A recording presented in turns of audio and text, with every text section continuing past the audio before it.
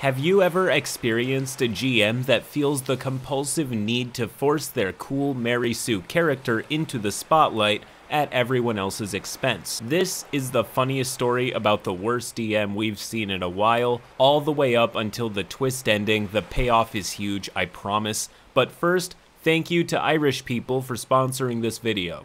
Have you ever wanted to run your D&D game in a mythical, Celtic-inspired setting? I know what you're thinking. There would never be one of those. Nobody is skilled enough to even attempt it. It's too dangerous. Incorrect. Vagabond's Guide to Dalriada is your very own Celtic-inspired setting. It's packed with new locations, monsters, subclasses, magic items and spells, and more. Now, I know what you're thinking. There would never be leprechauns, banshees, bagpipes, perhaps shenanigans. Ooh, well, prepare to spit your cereal out for a second time, because we have all of that and whiskey. Did I mention that every backer gets a free copy of the Battle of Carrigarth, an adventure that pits players against the Morrigan and the might of her undead army? Click the link in the description and back now because you do not want to miss this one. I'll see you there.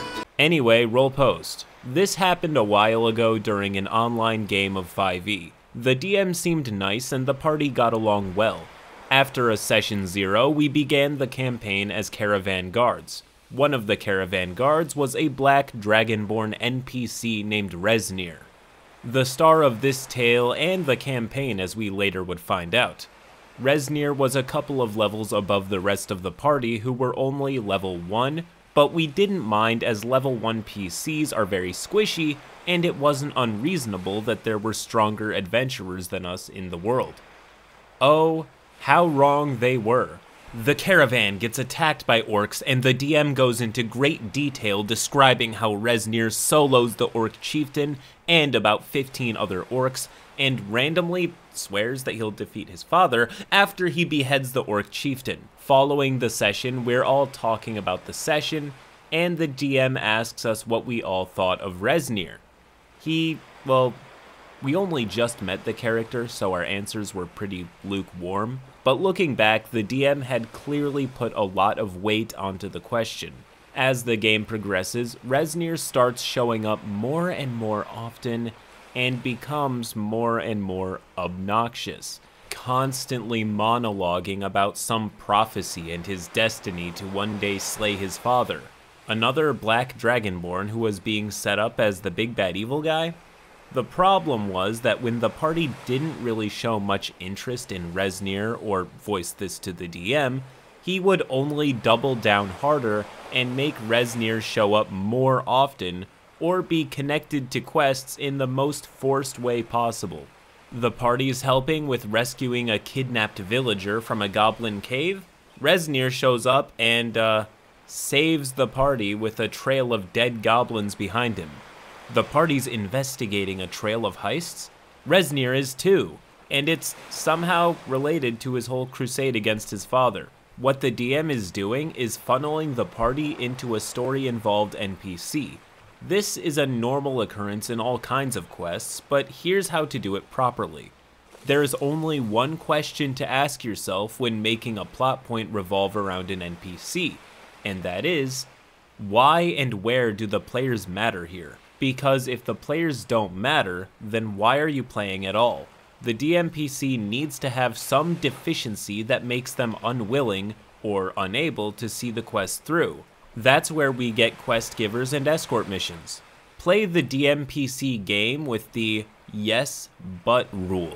They need to fall short. You can make them powerful, but they only stay with the party for short periods of time. Or you can make them purely a support character, useless in combat. You can make the DMPC a MacGuffin. The reason everybody hates on DMPCs is because oftentimes DMs have no clue how to balance controlling the entire planet with control of a regular character. Instead, using their control of the world and control of the party member together to self-gratify all over the game. And the DM is about to prove my point perfectly. It got to the point where almost every encounter we had with an NPC that wasn't about Rezmir would either... Rezmir or Resnir? The spelling was different at the beginning of the story. Well, alright, we're switching up. It got to the point where almost every encounter we had with an NPC that wasn't Rezmir would either keep talking about Rezmir or it would lead to Rezmir. At one point, in desperation for something, anything other than Rezmir, the party started galloping away from him on horseback during one of his monologues about honor and duty, etc. And the DM describes Rezmir continuing his monologue as he keeps up with the party while on foot and we were on horseback. The party had just about had enough when we all confronted the DM about the fact that we weren't enjoying everything revolving around this Dragonborn, that if he could ease up just a little bit, to which the DM described that, "This story is about Rezmir, and I'm not changing that." This is always the wrong answer. When I run a game, I tell two stories, the story of the mission and the story of the player characters. Putting that much of the story's weight on an outside factor like a forgettable Mary Sue is poison for your D&D game. Whenever something is happening in-game, you should ask yourself, how does this advance the mission, or how does this advance the character's development? The party's in a fight? Mission. The party's role-playing a night around the campfire? Character development.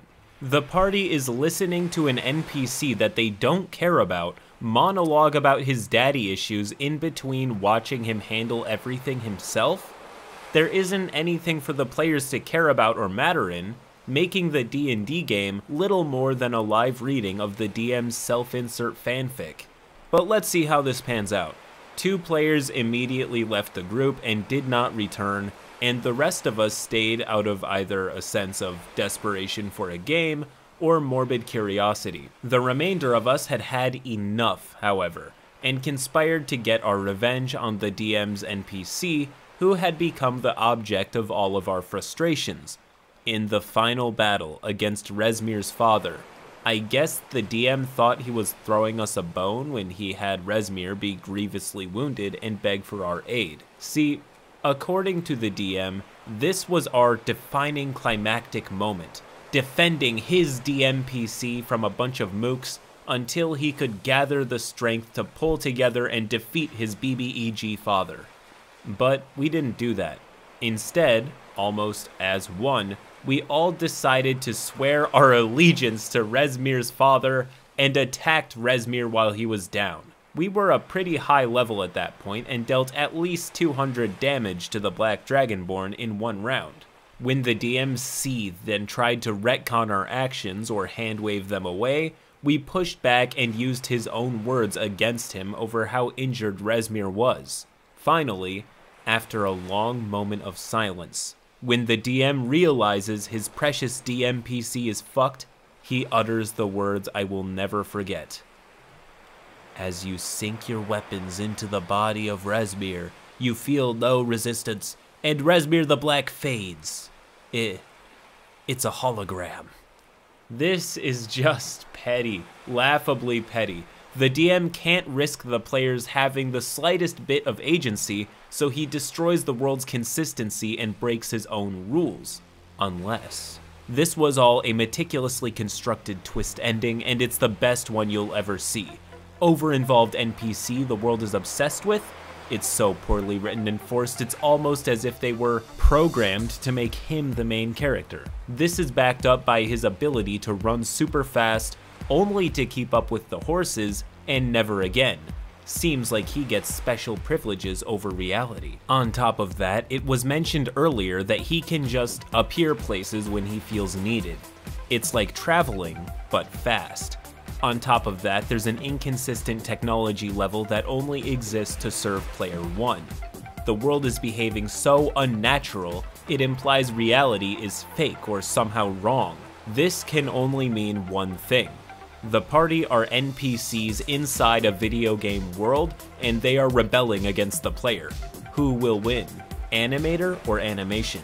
Whoever is playing as Rezmir clearly has modding capability and console commands, so it will be a long journey to find the source code and disable his ability to play his character. I had my doubts about the DM, but this was very, very well done. I left the group and so did the others from what I hear. Oh damn it, they quit the game. I changed my mind, the party was completely wrong. I can't believe they ruined this awesome storyline. I'm ending the video now.